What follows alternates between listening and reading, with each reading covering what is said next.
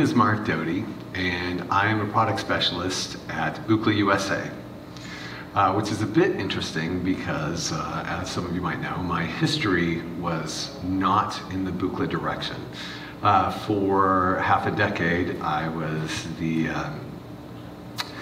education and archive specialist for the Bob Moog Foundation. And so coming to Buchla was a completely new experience for me, from the obvious differences between the two legacies. So in this process of transitioning, it was kind of a shock to be asked to work for Buchla, especially as a historian, as I originally was asked. And it was like, oh, because I don't have any of that history. And it turned out that no one did. So that was good. But so when I was hired by the Bob Moog Foundation, I was delivered to basically a vault of incredible information. The Bob Moog archives were so specific and so full of information. He kept incredible records, incredible documents, just everything you would need to know about Bob's legacy was in his archives. And so it was basically just down to me to start studying, which was fantastic. When I was asked to be a historian at Buchla, I arrived at Buchla and found that there was nothing. There were no documents. Many of the things that belonged to Don went directly to his family, which we don't have access to. And the rest of the fantastic Buchla documents that exist out in the world are held by individuals who jealously guard them and protect them. So it becomes the thing that I think people do on the internet too much, which is just hunting around the internet trying to find bits of information. As a person who has been taken part in that process and has talked to a lot of people, I recognize that the internet has this ability to take fact and history and mold it to suit certain narratives. And there's been a lot of that going on, and I spent a lot of time at the Bob Moog Foundation trying to harness people's viewpoints back to what is actually true. And I can kind of see, based on so much of the synthesizer culture right now on the internet, there's a mythology that is burgeoning around Buchla, which sort of makes it difficult to get to the actual facts of history. So, with the small amount of information I've been able to discover in my year and a half at Buchla, I've started to recognize trends of ideas that help people understand how Buchla, the Buchla brand came about and what Don was actually doing. And so basically this presentation is me sort of reframing the narrative back to how it historically happened, as opposed to how it is culturally perceived right now. So that's what I'm going to do. First, I would like to start with a little history lesson, because so many people want to start immediately with Don's creation of his instrument, but there is a huge background that leads up to that creation that is crucial to understanding why that creation took place. So Ferruccio Busoni, the guy who is on the left, wrote a book in 1907 called The New Aesthetic of Music. And it was crucial because it described how 19th century composers were sick of 19th century music and really wanted to progress into new styles of music that explored a lot of the new technology that was coming about at the time. There was that new excitement that was felt by everyone at the turn of that century, the turn of the 20th century, where artists, and especially composers, wanted to move into new styles of expression. And that is a crucial idea, new styles of expression. All the instruments that were in the orchestra, everyone had been using them for years. They were no longer interesting to composers because composers felt that with the new technological developments, there was something big on the horizon for creating music. And so there were a lot of different movements. The futurists, of which Busoni sort of started, really wanted to develop a new context of music, new instruments, and new ways of creating music that weren't based on what had historically happened. Edgar Varese, the gentleman next to him, picked up this idea and ran with it, and really wanted the future of music to go in a technological direction for the purpose of the composer having control over not only performance, but also timbre, which was a new concept outside of the pipe organ, of course.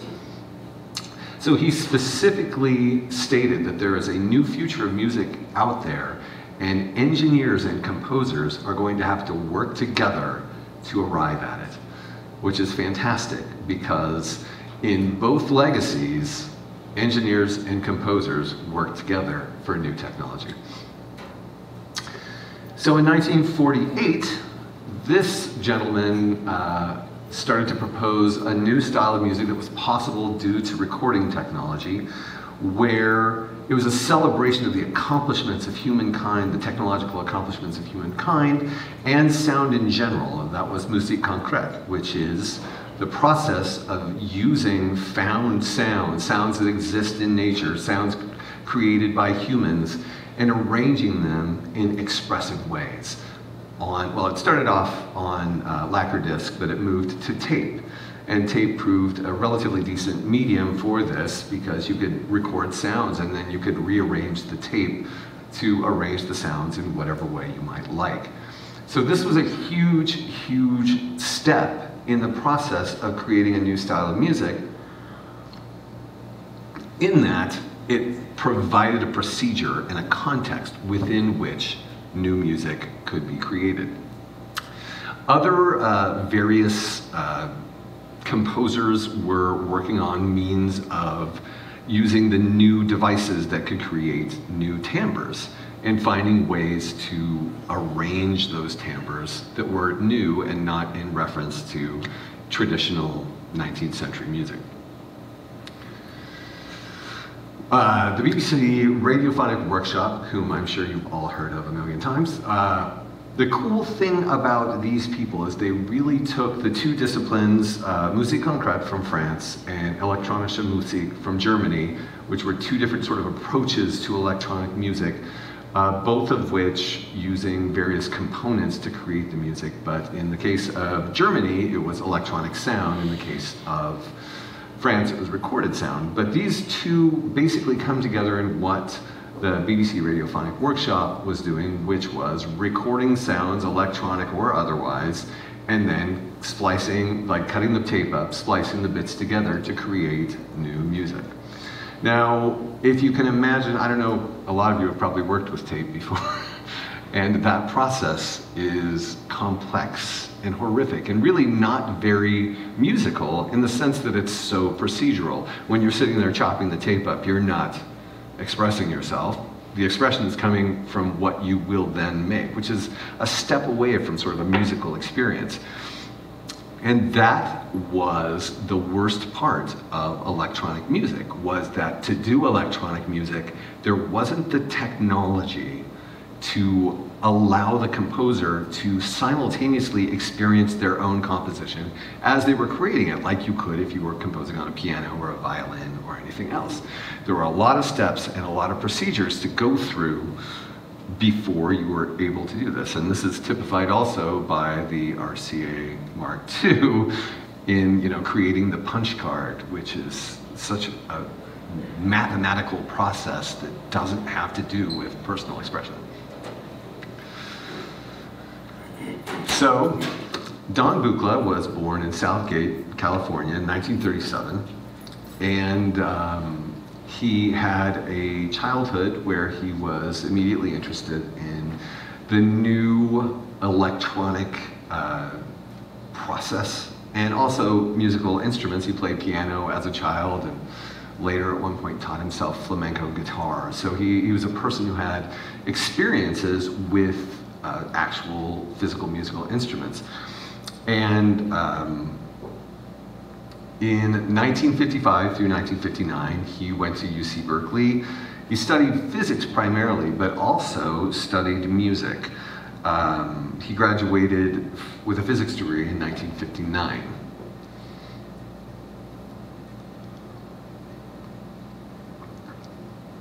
After that, he started working on a graduate program and worked at the Lawrence Berkeley Natural Laboratory, University of California's Lawrence Berkeley National Laboratory. It had one of the first particle accelerators, and Don started to help with that in building klystrons, which are devices for building high-frequency electric fields that accelerate particles. So, you know, I don't have one, but I had to actually look it up. And so this is what a klystron looks like. Yeah, I did not go to college for physics, so yeah, apparently this makes particles go faster, in case you want one. In addition to that, he also did some work with NASA, sort of research. He studied the Van Allen belt and its effects. He also did a feasibility study about sending chimps to Venus. Apparently, it wasn't really a viable option at the time. You know, now we could, you know, we look back and laugh because, you know, sending chimps to Venus all the time. But you know, he did have involvement, Don Buchla, with NASA, which is really interesting. Of course, this was sort of getting into the era of civil rights, and because the students who were working on these sort of high-level technological developments, I mean, there was the possibility of security issues. There was a move by the school to sort of limit their ability to talk about what they were doing. And in the midst of the civil rights era, this was a bit too restrictive for some, including Don. So he actually left the school and started to pursue his own interests. One of the things that he pursued was a very novel concept of creating an electronic music device that generated sound based on the shape of your hand.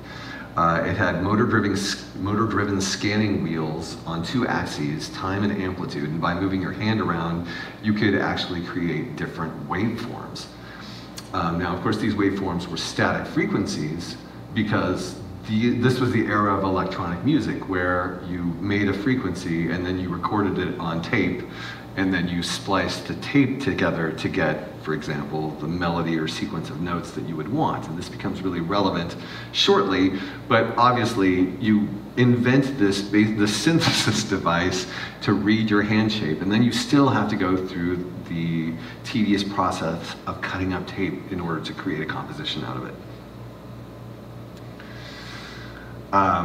Don also began work, as many did, in transistors, which at that time were the new thing. And right there at the beginning of the 60s, transistors had been around long enough that their price started to go down, and they became an inexpensive and effective, convenient way of making electronic devices as opposed to using tubes.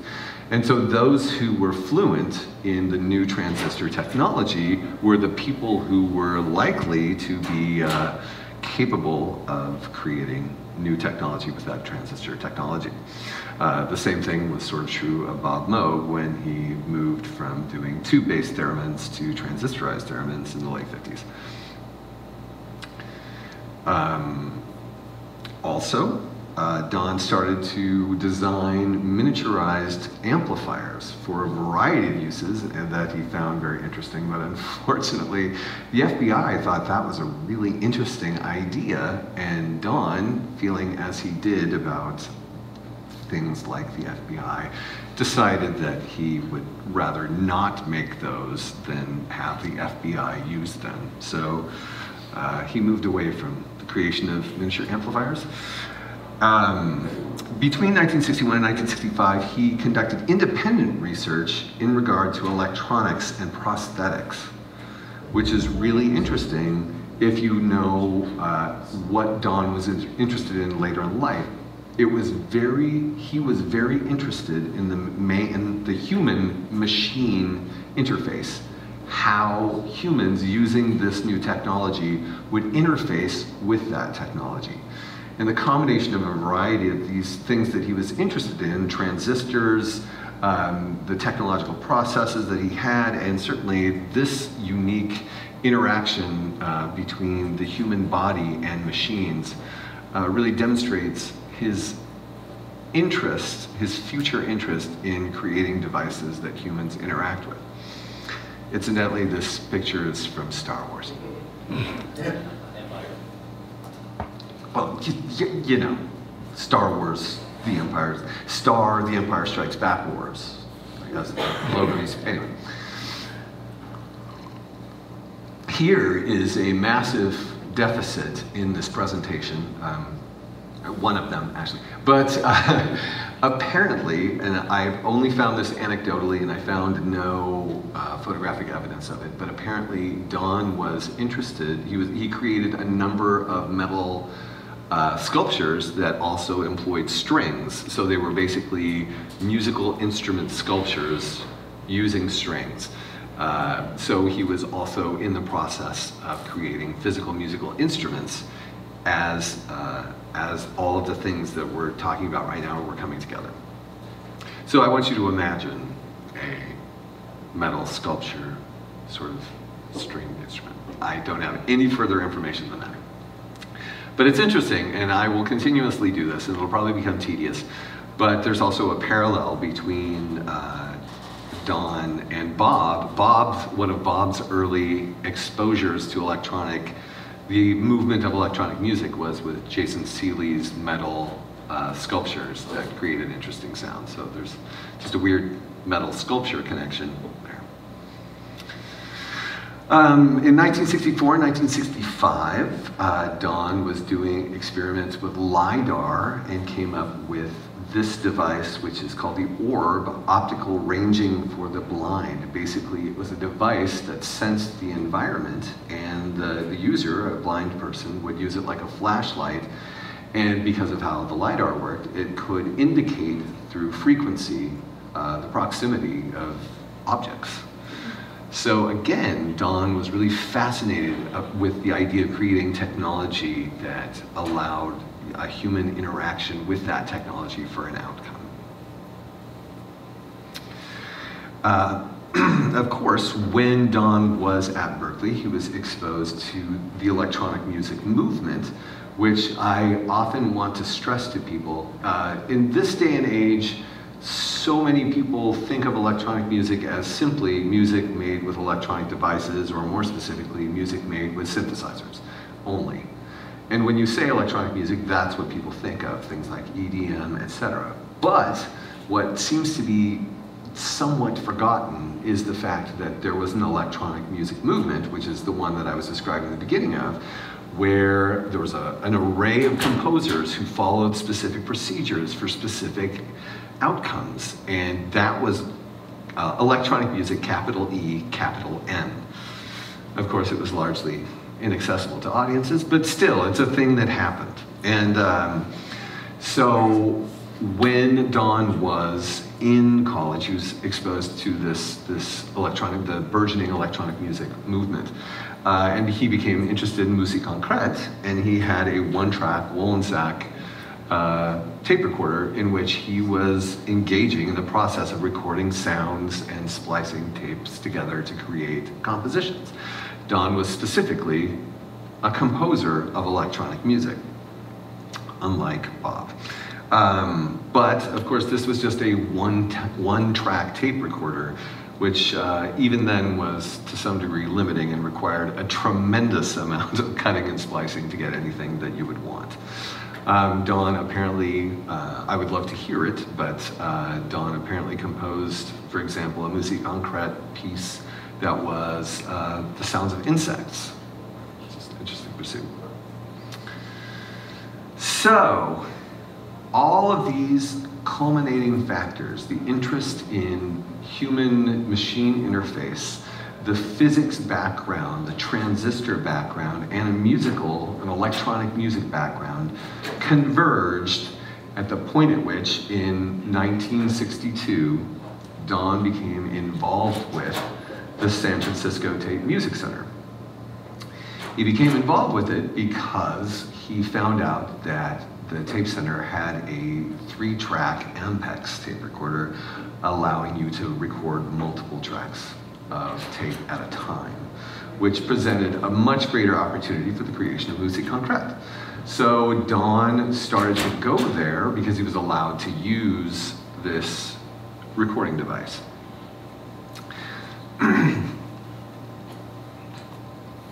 Now, at the same time, the founders of the San Francisco Tape Music Center were obviously interested in creating electronic music. We're talking about Pauline Oliveros and Morton Subotnick and Ramon Sender, Bill McGinnis, who was hired. I'll get to that. Anyway, so they were interested in electronic music. And I've heard this anecdote, and now I'm starting to wonder if it can be, I don't know if this is a confirmed situation, but the story goes that Morton wanted a ring modulator. And so he went to the newly hired Bill McGinnis and said, can you make me a ring modulator? And apparently Bill started looking for people to help him make this ring modulator. And so they put an ad in the paper for someone to do this. At the same time, Don Buchla, who had experience in electronics, was coming there to use the 3-track tape machine, and apparently he was mistaken by Mort as a person responding to this ad about building a ring modulator. So Morton was like, can you build a ring modulator? And Don was like, yes. And then they were like, okay, if that's a thing you could do, can you do more than that? Could you make us an optical oscillator? Oh, here is the, I believe, I don't know this is confirmed, but I think this is the 3-track there on the side. I don't know if that is true. I'll look to Brian and see if Brian says that's it. Right. Yeah, okay. Yeah, you can see them all there. So they asked Don if he could make an optical oscillator, which is by basically having a light source and a photoreceptor and interfering with the light source, you can create wave shapes. So he did this. He went home and he built this thing on a piece of plywood and brought it back to them and said, yeah, I can do this, but this is not remotely the way to do this. And so in further talks between Don and Morton, Don proposed creating a culmination of a number of things that were happening at the time and said, you know, I can create you an electronic music studio. And of course, and this is the crucial element, it was a modular concept where, like the electronic music studios often use, they had, you know, an oscillator here or some sort of amplifier over here, and they would connect them. This was the process, this was the idea of doing it modularly and taking individual components, putting them all together in a specific way, and then allowing the composer to connect them in whatever way that they perceived was necessary. And Don recognized that he could do this, that he wanted to do this. He had the transistor technology to sort of bring this concept into the modern time so it could be compact and useful as opposed to a bunch of disparate components in a room, etc. So he did this, and basically this was completed in late 1965. They were talking about it in 1964 and the 100 series. Not everything in this image was done in 1965, but largely that's when this unit was delivered. And it was a realization of Don's initial steps into creating a human-machine musical interface. And it's fascinating because there are two major things that need to be pointed out about this. Number one, he created a physical interface for the, quote, playing of this instrument, which is the keyboard down at the bottom, which is not a keyboard. And amusingly, this is one of those internet things, you'll hear people constantly talk about how Don didn't want to make a keyboard, that Don didn't make a keyboard, he created this touch-sensitive device that would serve the same purpose. And it's interesting because that was actually, initially, it wasn't designed to be like a generator of frequency, etc. It was initially designed to be a way to control multiple tape machines at one time. So there were 12 keys on it, and the 12 keys directly controlled 12 different tape recorders. So the initial one, it wasn't even about whether, traditional music keyboard or whatever, it was about controlling a specific device set. But then these voltage generating keyboards were created by Don, and still were useful means of controlling the device he had created. Also, you might notice the sequencers in that system. This is the Mills system. I took this picture at Mills, so this is the original one. The sequencer. And this is one of the cultural things that really bothered me as I dug into this legacy, was the notion that Don Buchla invented the sequencer so that we could have repeated notes. And that's true, but it's also not even true. It's a misunderstanding of Don's intention in creating the sequencer. Don, as a Musikkontrakt composer, was very tired about the process of having to cut and splice tape. And if he wanted different sequences of sounds or frequencies or whatever, there had to be a better way to do it. And so Don literally used the transistor technology that he had and his understanding of analog devices to create the sequencer, which allowed you to control the frequency of the oscillator or whatever in a sequence of ways, in the same way that you would be splicing tape together. And that was the goal. The goal was to create a faster Musikkontrakt / elektronische Musik outcome than the horrendous process of cutting and splicing tape. Now, of course, you can use a sequencer to create a sequence of notes or to repeat a sequence of notes, etc. But it's kind of a crucial, if subtle, distinction that this was designed as a compositional tool for Musikkontrakt. So that is what happened with the 100 series. And this is the point at which Don really came into, with the excitement of him creating this thing and its usefulness to composers like Mort Zwane. It was an exciting verification to Don that his ideas about creating a musical interface with a machine were valid. And he went on to refine this idea through a number of the devices that he has created, which I'm just going to shoot through really quickly here. Although I'll linger on this because this took a long time to make, so I feel like it deserves more screen time. It's actually, here's the secret, don't tell anybody, no one's recording this, right? Okay.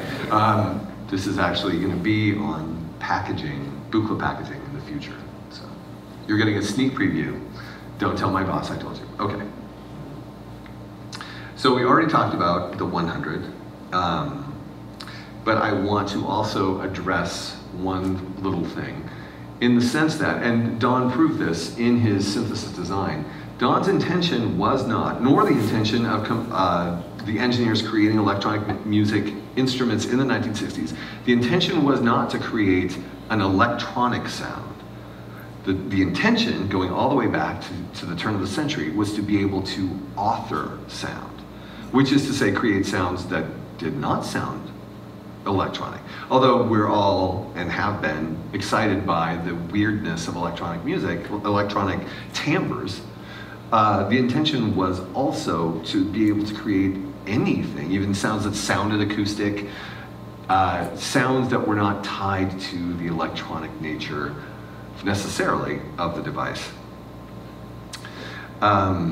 After Don licensed the 100 series to Columbia, CBS, in the late 60s, which apparently didn't go very well, Don, I think in pure revenge, created the 200 series. Don had been able to look at his own designs and interact with composers like Mort again about how these designs could be more fine-tuned towards the compositional intentions and processes of the composers, and how composers should interact with a device that creates timbre and performance in the way that his did. So the 200 series, if you're familiar with the differences between the 100 series and the 200 series, the 200 series is far and away more powerful than the 100 series. The 100 series being actually pretty similar in design, like general design, to the Moog modules at the same time. There wasn't this giant variation between those two concepts in the 60s, but whereas Bob's modular designs pretty much came to an end when he sold R.A. Moog, although Moog Music did create the more modern 1974 reissue of the modular. Still, it was still pretty basically Bob's designs, whereas Don stepped up from that point and created much more complex devices, much more user connectable devices that were aimed at the composition of electronic music. And so the 200 series is really fantastic. One of the important things that Don did in this was he really considered about how the user would perceive the unit. And it occurred to him that in the 100 series, some of the knob patterns on the modules were repeated. So if a blind person, for example, were using this device, they may not be able to immediately discern which module they were touching. So he made a conscious effort in the 200 series to make each module have a distinctive pattern of knobs so it could be navigatable, perhaps by people who weren't looking directly at it or who could not see it. Again, a demonstration of his deep thought about the machine and the person using it. Incidentally, I always have to point this out. This is the 237 keyboard that Don created in 1970. And I'm a person who has spent a lot of time talking about how cool it was when modern synthesizers became polyphonic. And of course, the synthesizer most typically described as like the first polyphonic synthesizer would be 1975's Moog Polymoog, and that story is a fascinating story. But as I dug into Buchla, I found the 237, which is a modular controller keyboard, and you'll notice that it is a keyboard, a traditional keyboard. Don designed things with traditional keyboards. The internet would say, no, he didn't. You stop saying that, it's wrong. That destroys the whole West Coast mystique. Anyway, we'll get to my ranting about that later. But this was you could play 4 notes at a time, and each of them had their own CV output and gate. So this was the first modern polyphonic synthesizer controlling keyboard. And no one ever talks about it.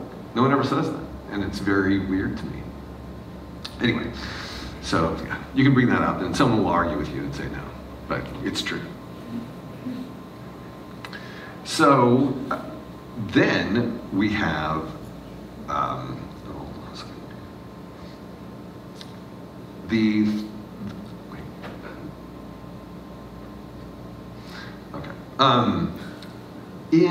I don't have the year on here, which is driving me crazy. Oh, 1971.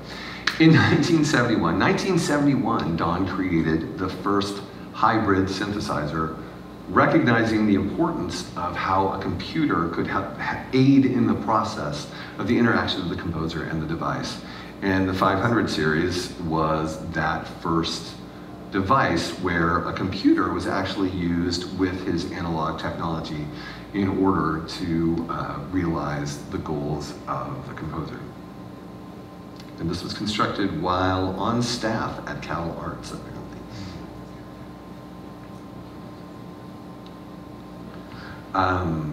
The easel, which is, certainly we at Buchla have a modern version of this, and it's very exciting. The easel is the most unique device. Don put a huge amount of planning and consideration into not only what functionality was there, but how it was laid out. Now, as a person who grew up in the, quote, Moog tradition, when I was first exposed to the easel, I was like, what in the world is happening here?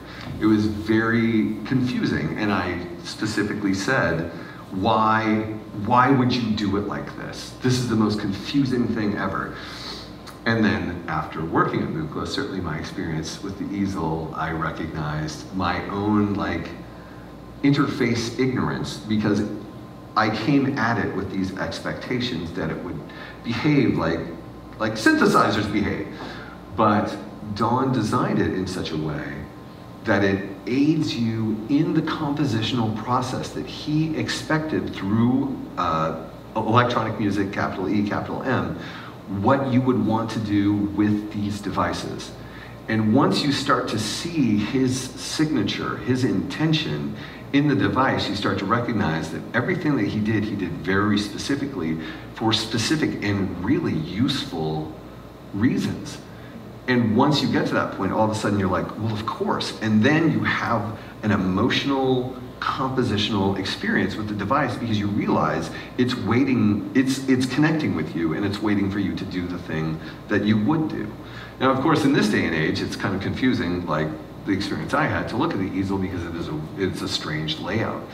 But within the context of electronic music and the time and Don's intentions, you can see the blueprint of his creativity and his ability to understand how a human should interact with a device in the easel. Now, of course, there were very few of these initially made. I've heard 15. The 208 module, more of those were sold. And now, obviously, Buchla produces these, and you can buy one. I'd like to encourage you to do so. Can you give an example or two about the compositional approach that these epiphanies you had?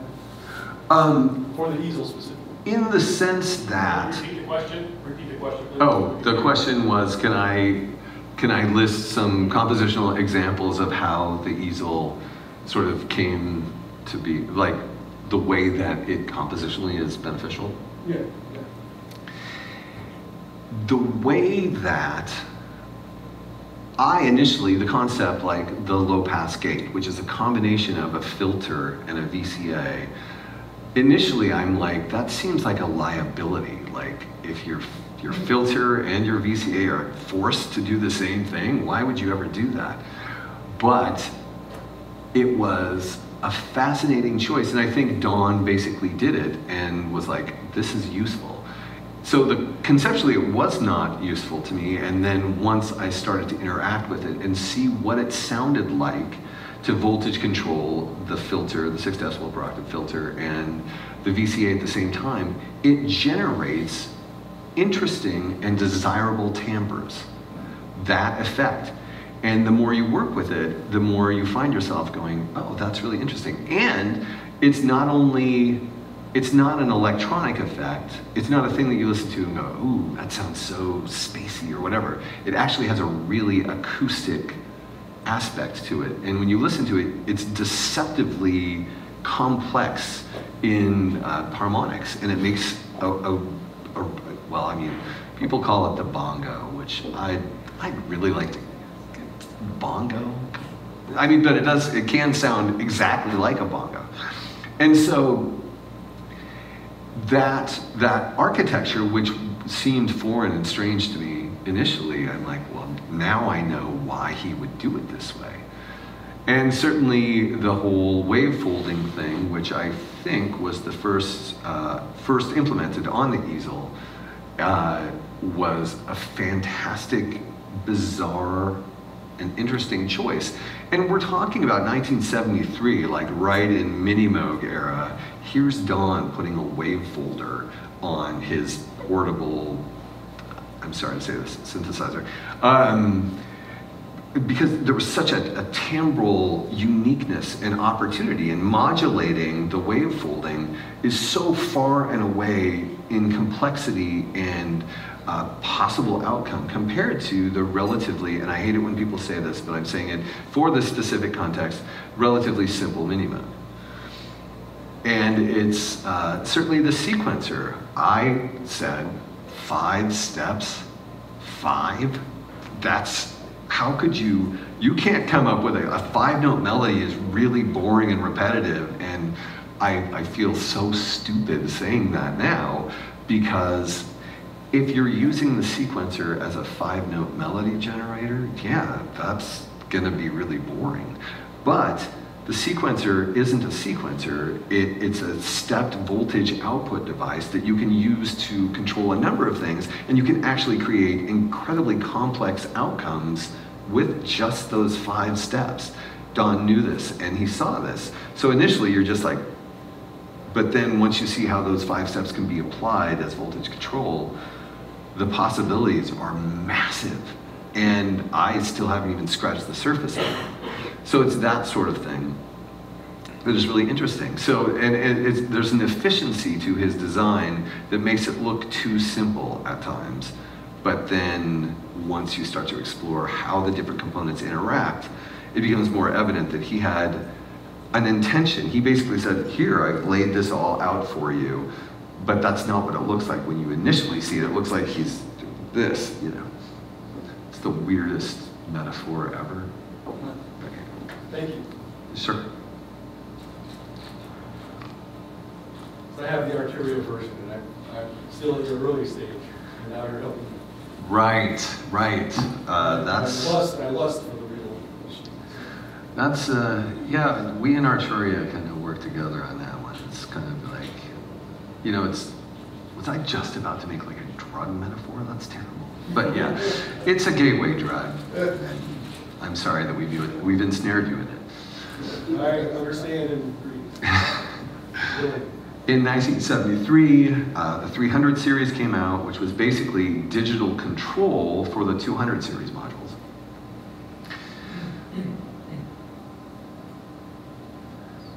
In 1978, again, this should probably get some sort of warning, a trigger warning, covering it before I show it, because again, there was the creation of a keyboard-based Buchla device, turning in the face of the common viewpoint. But this was a 8-voice polyphonic synth with 3 oscillators per voice, and was controlled by a digital language called FOIL, which stood for Far Out Instrument Language.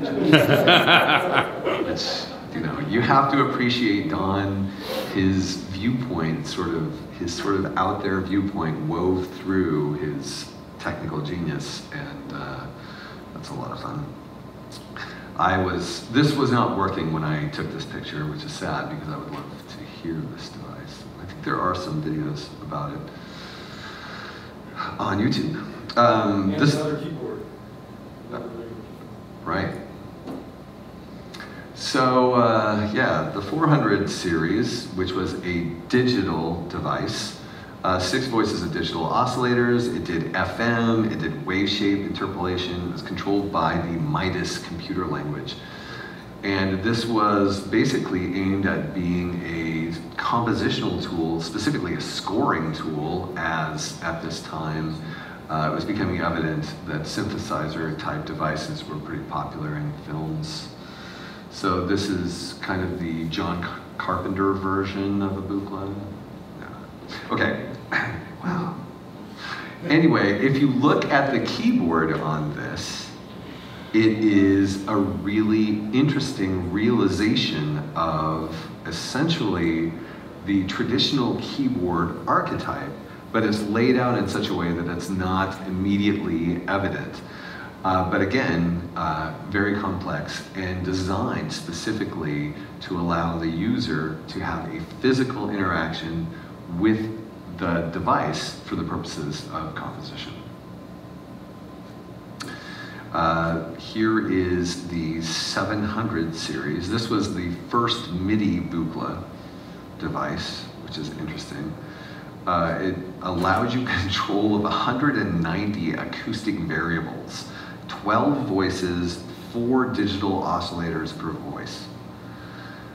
Now, and there were 6 modifiers per voice, 15 envelopes per voice, and the envelopes could have up to 96 breakpoints, which I read that and I was like, that's a typo.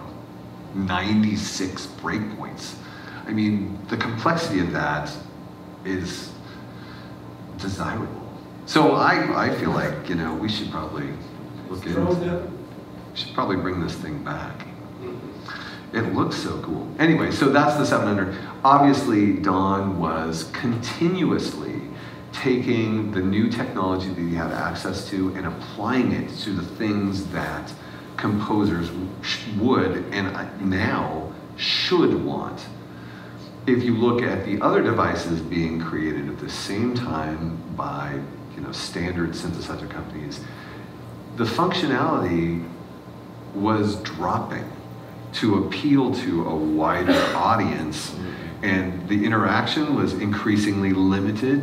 DX7, everything was on the downslope and aiming towards the general, like a more consumer base, whereas Don was taking this increasing technology, the new processes, and still creating a device that allowed a human performance, an expressive interaction with, that also provided the tools that a composer would need.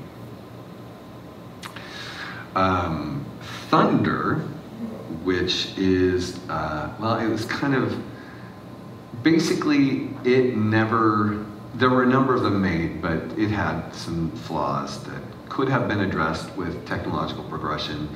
But it was the first assignable MIDI controller, not based on a keyboard, but based on this, the sort of ergonomic hand placement, allowing you to control a huge amount of variables at one time with your hands. So in a way, his complaints about the keyboard, which he did complain about the keyboard, described the keyboard as a good way to throw hammers at strings, but not much else, which was, yeah. Anyway, this allows you really a device that, like the keyboard, is ergonomically created for you to interact with it based on your physiology, which is really effective as far as performances go.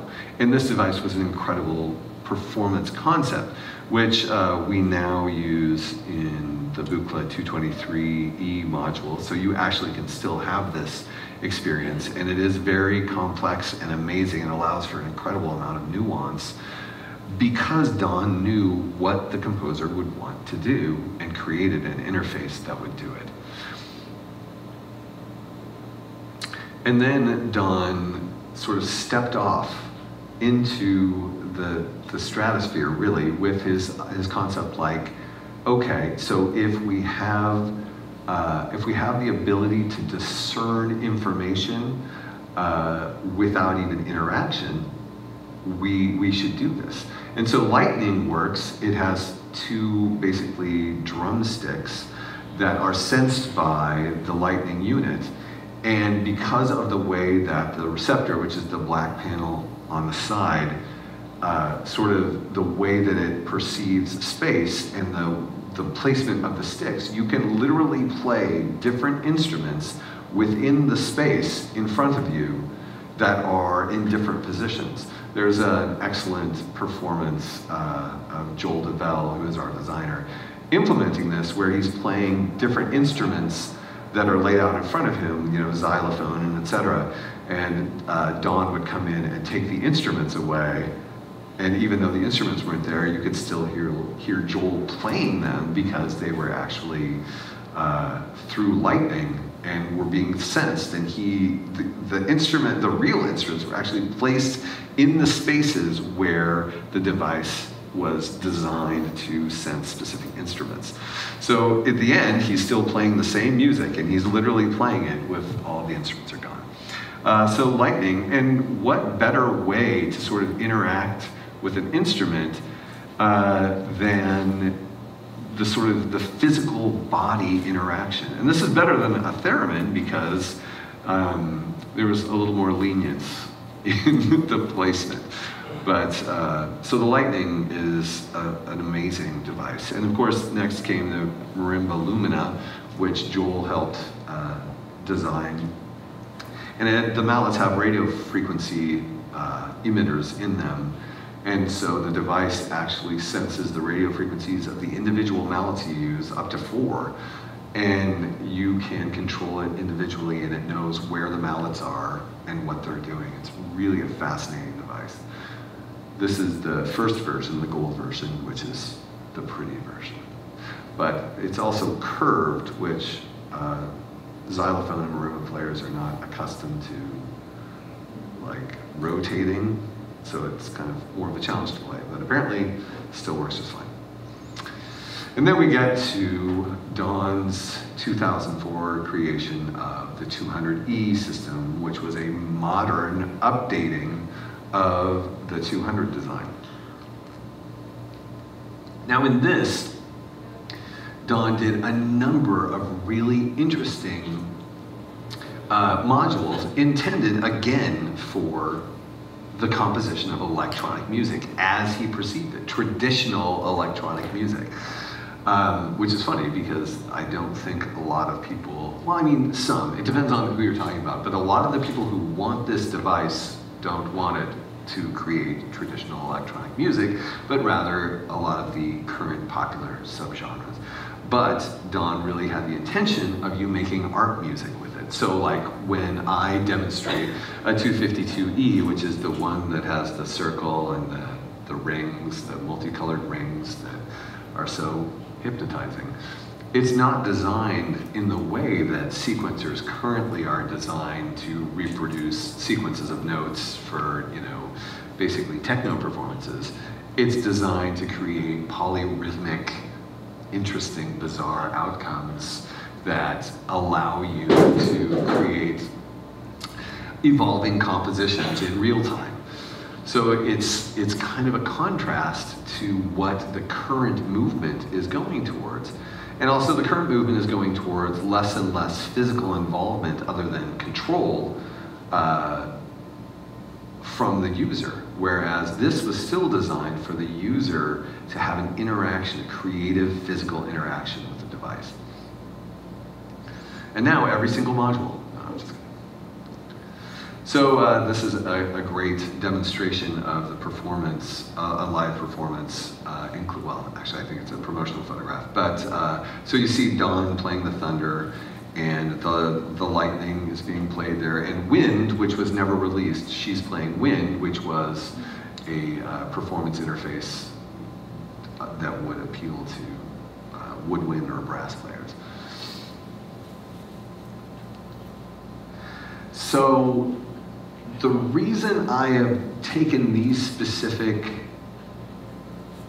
instances and aspects of Don's life and work is to portray the fact that his goal was always intended to be that of creating musical instruments. He described himself as a maker of traditional musical instruments, which is a concept that if you look on the internet, the current modular craze, Eurorack, is not about a human playing a musical instrument. It's about a person creating a complex studio outcome using a lot of technology connected together, if I can make that distinction. Don intended for you to physically interact in a traditional way with this equipment, as opposed to the current means of controlling equipment, which is basically acting as a technician at that equipment, creating, musical outcomes as a person who's operating those devices, as opposed to, So that distinction is really important and rarely discussed if you're in the morass of the internet. And also, my goal is also to continuously erode the East Coast, West Coast metaphor, which I find is much more limiting than it is helpful. Because of when you create you create teams, which is not the best way to do it, because these two legacies, specifically Bob and Don, both have valuable things about them and valuable things that they got from each other. It was not a Tesla, Edison sort of, but making it sort of, East Coast versus West Coast, like it makes it into a adversarial relationship, which simply Bob and Don did not have. Although in the 60s I heard they were kind of, what's this guy doing? Anyway, all of the various elements that if you look up, and please don't do it, if you look up on the internet, what's the difference between East Coast and West Coast, you'll get a list of the differences. Here are the differences. Buchla didn't use keyboards. Buchla didn't use filters. Buchla, used additive synthesis. All three of those are completely wrong. Because additive synthesis, although he did create the 148 module, which specifically deals with harmonics, which is awesome, but additive synthesis is not any time you add harmonics to something, because a Moog, modular, you can mix oscillator outputs, POW, you've got, frequency modulation, you're adding harmonics anytime you have more than one oscillator. So the whole concept, additive synthesis, is something completely different to that. But people really want to be on a team. So they find these differences that are vaguely true and hold on to them like they're totally true. And I want to fight that, because I think the most interesting things about Don Buchla were not his idea that the keyboard didn't have to be the dominant thing. And certainly Bob believed that too, which is the other weird thing. I mean, Bob created a whole slew of interesting interfaces for his devices. He wasn't bound to the keyboard, but it's convenient for people to portray him as that, to draw distinctions between he and Don, which I think is unhelpful from a historical standpoint. Now, granted, what people are really talking about when they talk about East Coast, West Coast, is they're talking about what happened to Moog synthesizers in the 70s when popular musicians got a hold of them. And that's fair, because popular musicians really, Steve Horlick and certainly Suzanne Chauny, but popular musicians didn't latch on to Buchla and say, wow, I'm going to use this in my bubblegum pop song. Although they should have, that would have been hilarious. But it stayed more of a traditional electronic music compositional tool, whereas Moog's work, not by his intention, but by simply what happened culturally, became more of a popular instrument with diminished functionality, etc. Anyway, so I have an actual entire presentation on why the coastal metaphor should be let out to sea. Oh God, that was terrible.